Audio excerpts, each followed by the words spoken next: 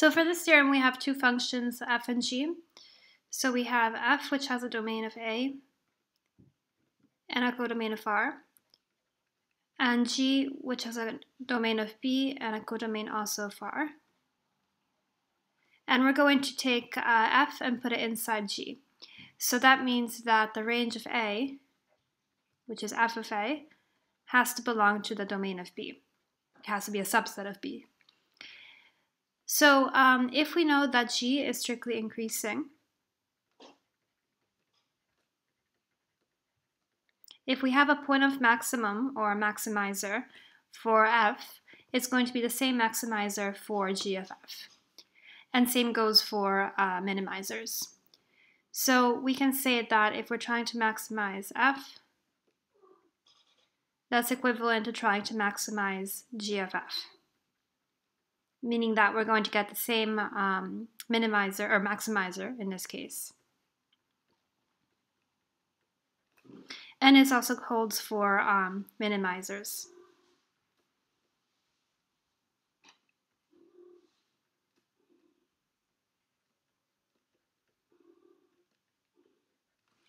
So in order to prove this, we're going to use the theorem on the order isomorphism for strictly increasing functions, because remember how we said that g has to be strictly increasing. So that theorem said that if a function is strictly increasing, for every x which is bigger or equal to y, f of x will be bigger or equal to f of y, and also other way around. So basically the order is preserved between the two variables. So the only difference is that now instead of using x and y, we're going to be using here f of x and f of y.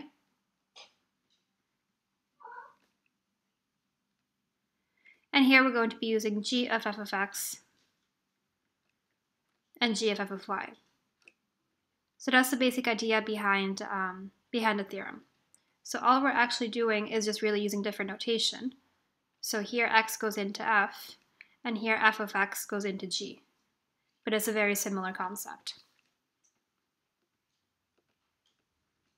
So for the proof, we start off stating the theorem on order isomorphism.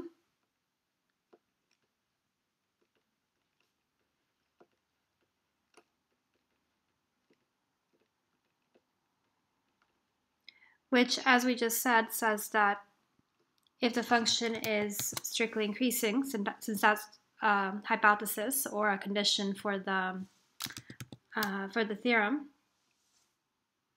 and sorry, not f is increasing, g is increasing.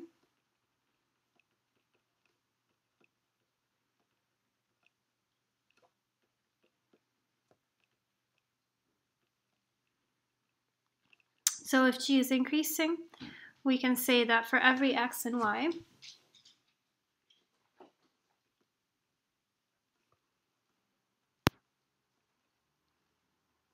such that x is bigger or equal to y,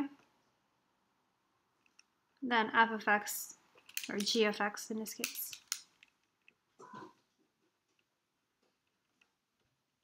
will be bigger or equal to g of y.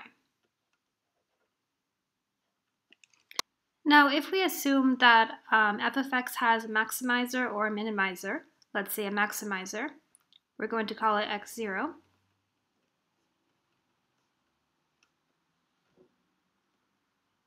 And if it's a maximizer, that means that the maximum, which should be f of x0, is going to be greater or equal to all the other f of x values. So here we're saying that f of x0, which is the maximum, so the y value at the maximizer, is greater or equal to f of x. Now, if we're putting this function f into our function g,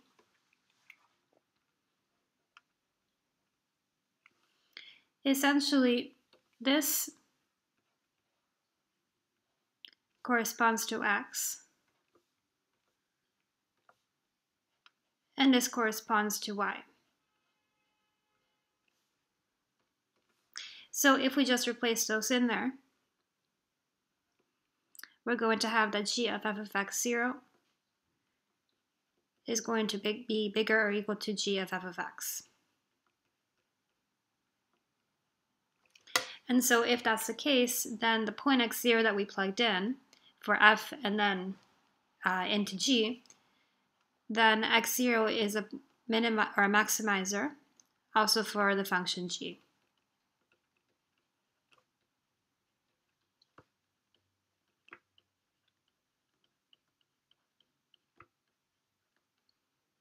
So it's pretty straightforward. We just have to assume that from the hypotheses that x0 is a maximizer, in which case this is bigger or equal to.